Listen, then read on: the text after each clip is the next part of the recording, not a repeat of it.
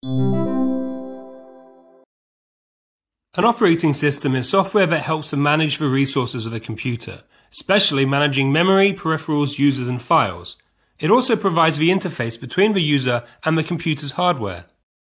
An operating system provides a user interface by displaying output and allowing users to interact with the computer through inputs, most commonly through a graphical user interface. Alternatively, a command prompt interface is entirely text-based and allows users to interact with the operating system by typing commands. It provides direct control over files, system settings, and network tools, but requires knowledge of specific commands.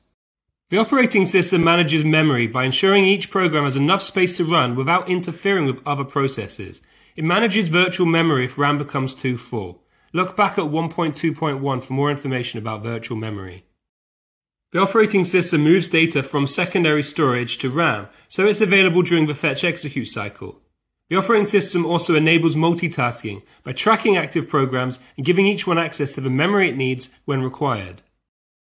The operating system manages how data is transferred between peripherals, the fancy word for external devices, and the central processing unit. This allows communication between a computer and connected devices like keyboards, mice, and printers.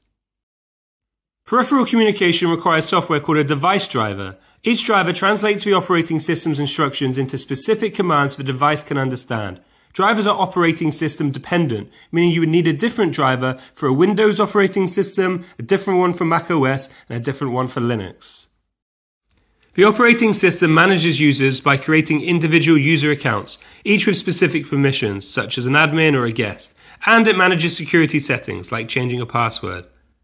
Finally, the operating system manages files by allowing them to be named, moved, copied, deleted, allocated to a folder, opened, saved, and much more. It can also manage permissions, so certain files can only be accessed by authorized accounts.